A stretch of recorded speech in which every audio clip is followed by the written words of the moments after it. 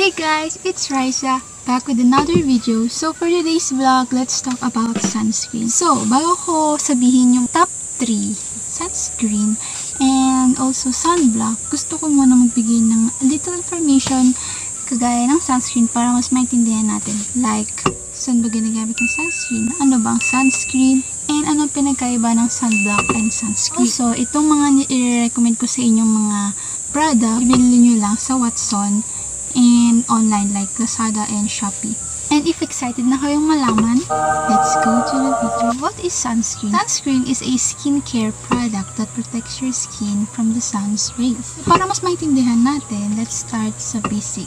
Let's talk about the layers of the skin. Number 1 guys is the epidermis. Epidermis is the outermost layer of the skin. Second is the dermis, then subcutaneous tissue or hypodermis. In correlation with that, papansin nyo pag nabili tayo ng mga skincare product, may nakikita tayo UVA ray, UAV and UV.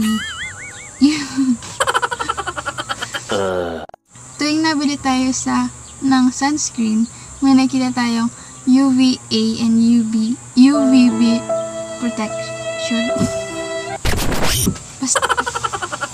So what is UVA and UV?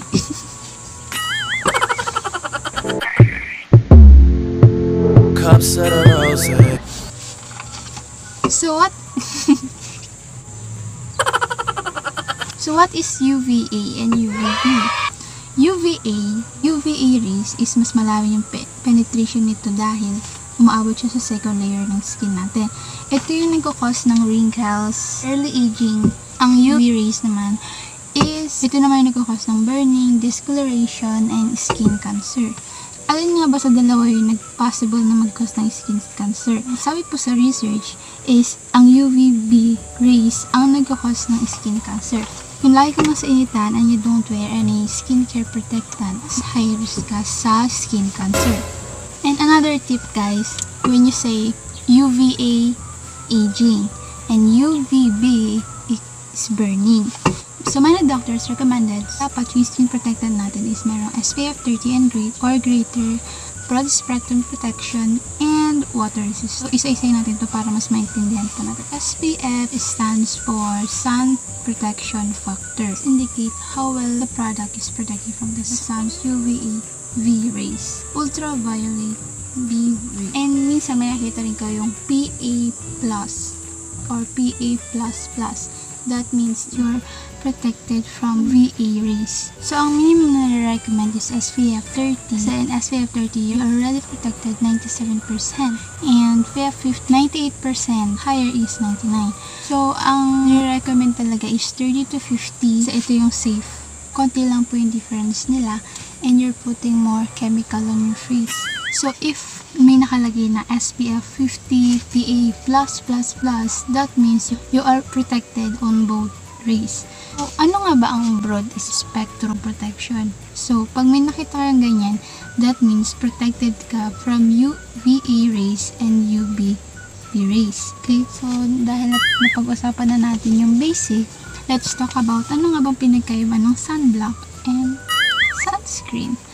So, ang sunblock po is literal na binablock niyo yung rays ng sun. Ibig sabihin, pag nagtama yung rays, nagbabounce lang siya sa skin natin.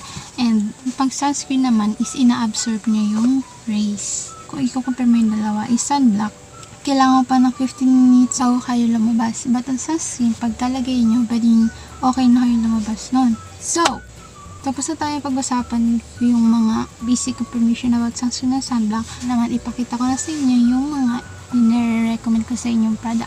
I recommend this Belo Sun Expert Perfecting. So Belo tinted sunscreen. Kasi it has SPF 50 PA++++ and broad spectrum. Sabihin, you're protected on both rays. And also, tinted siya. Kahit din na kayo mag-concealer or matte foundation, okay na to, pang gura na to.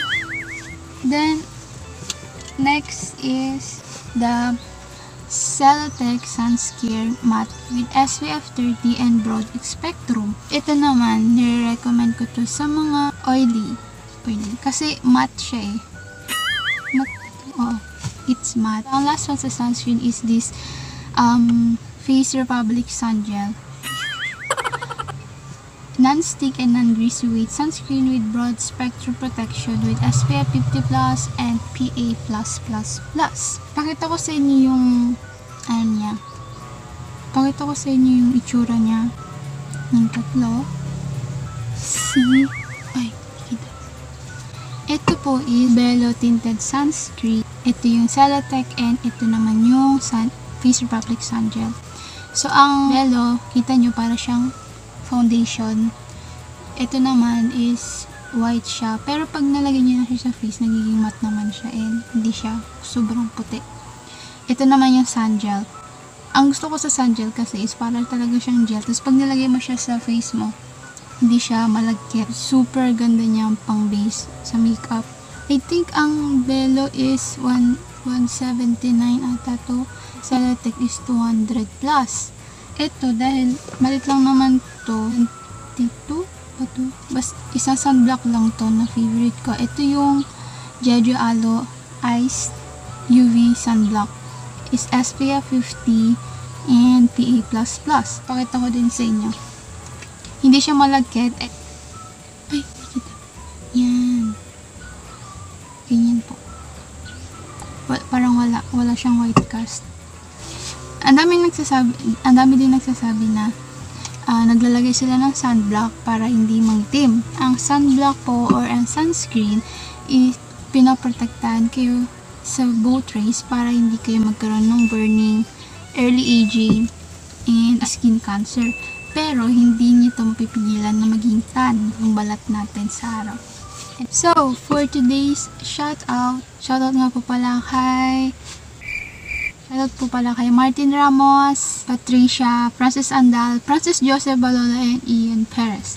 Thank you po sa pagpatuloy na pag-support sa akin. Thank you so much. God bless you all. So that is for today, guys. Thank you for watching, and sana may nagustuhan nyo yung video na to. And if you have any suggestion, just comment down below. Kung nagustuhan nyo, please give us a thumbs up and subscribe to my channel. And see you on the next one. I'm so fucking happy, you're